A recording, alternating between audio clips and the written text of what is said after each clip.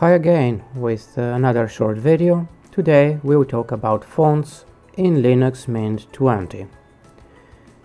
Usually what we have to do is to install. How to install? I will show you. First we have to obtain Microsoft fonts, going to Administration, Software Manager, and their type Microsoft. We need them because usually the people from Windows would sending documents using default fonts there. As you can see, this package has most of the Microsoft fonts. Just you have to press install button and you're gonna have them. You'll be able to read the documents or send even to people with Windows.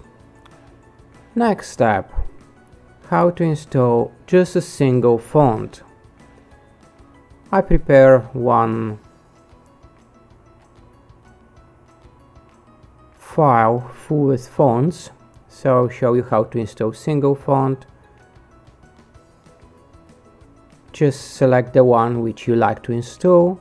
You can double click or with the right button open with fonts.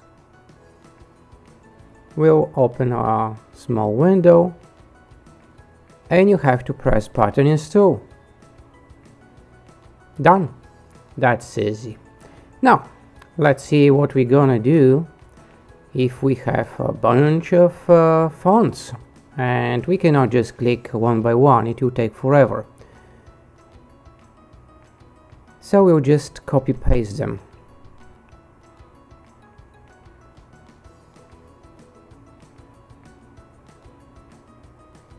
Okay, navigate to folder user. Let me pull my cheat sheet here. Okay, so where we were? Yeah, looking where to place it. Go to share,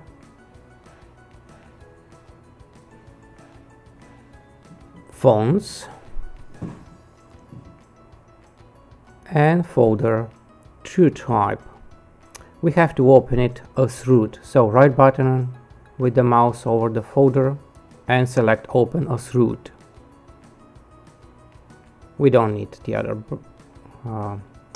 window, only the one with the root access. Now you can paste it here, but I recommend you to create your own folder so it's easy to track and in future even delete your own fonts. Because they are Windows fonts, I will create folder window. Go to my fonts folder, select everything except the one which I already installed manually. Click copy and paste it inside of our selected user fonts folder.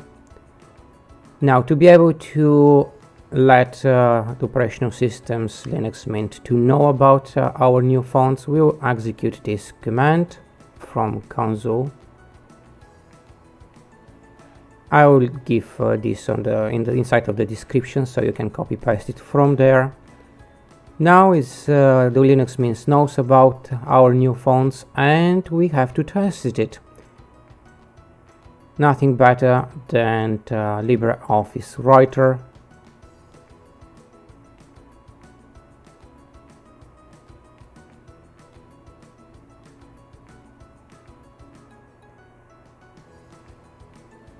Here it is, and the fonts Arial is here. Great.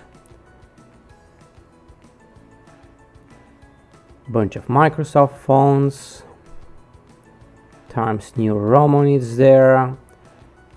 This is everything. That's how you can install fonts. Thank you to be with me, and maybe I'll see you next time.